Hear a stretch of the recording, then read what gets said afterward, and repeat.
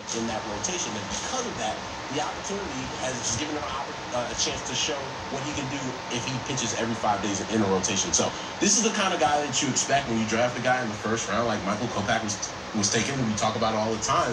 He's really taking advantage of the opportunity. When you take a look at his mechanics and what he does on the mound, do you think he has ace stuff?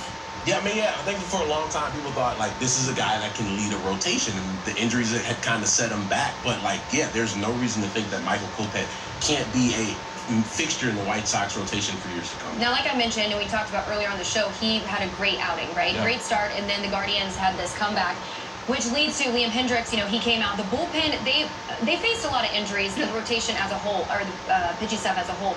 Are you worried about the White Sox bullpen here? No, they signed a lot of guys this offseason that should have shored up that bullpen, and I still think they're really good.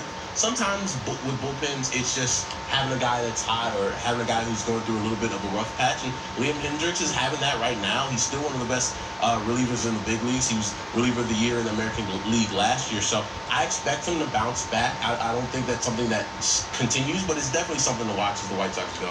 All right, well, let's zoom out and look at the league as a whole. Now, if you look at the top 4 spots, they are dominated by 2 cities, New York and LA. And the Mets and Yankees were the first team in both leagues to win 20 games, and that's the first time that's happened in MLB history, which is crazy to think about. Now, the Dodgers and Angels are also in the top 4. So what is more likely, a New York versus New York World Series or an all-LA World Series? Oh, I'm going Subway Series in New York, because when I look at the Yankees and I look at the Mets, I see 2 teams that could win their respective league. If I look on the other side and look at the Dodgers, yeah, I think that's a team that can consistently win the World Series. But if I look at the Angels, I'm sold that they're a really good team. I'm just not told that they are going to win the AL West yet, and that's what they have to do to prove me wrong. But if I look at the Yankees, that's a team that's hitting the ball in the ballpark, is going to be willing to spend money, going to be willing to go get a guy at the trade deadline. If you look at the Mets on the other side of town, you know they're going to spend money. They've done it all offseason. They went and got Max Scherzer and a lot of other guys that are really helping them. So,